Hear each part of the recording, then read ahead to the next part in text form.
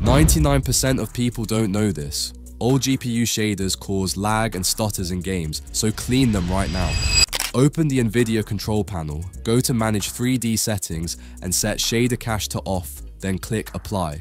Next, press Windows plus S and search Delete Temporary Files. Now select Temporary Files from this list, open it, then scroll down and find DirectX Shader Cache.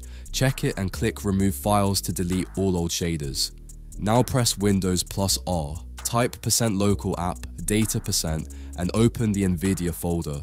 Delete both folders inside. Don't worry, they'll be recreated automatically when you launch your games again.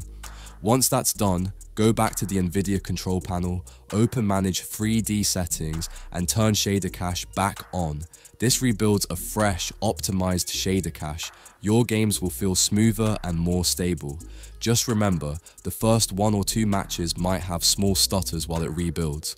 Follow for more hidden NVIDIA and Windows tweaks to boost FPS.